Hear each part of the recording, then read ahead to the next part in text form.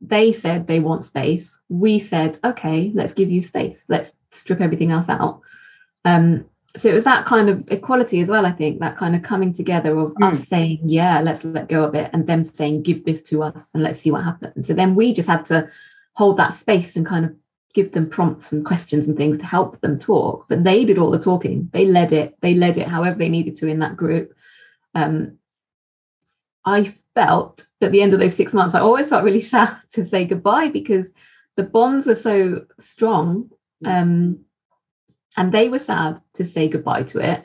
So what we tried to do was to build in some sustainability so that they could keep having those chats, those kind of discussions. We built a toolkit with them to give them ideas of how to support those discussions to continue without us.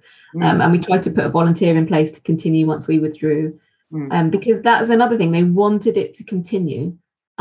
Whereas ordinarily with their kind of clubs, it just finishes and then they just wait for whatever comes next. This, they wanted it to go on because it made such a difference to them, and they felt heard, which is huge. So do you? It sounds like did you achieve the aims of the project? Absolutely, yes. Yeah. They kept coming. They were connecting. So even if it was just once a week, for that moment, they were less isolated.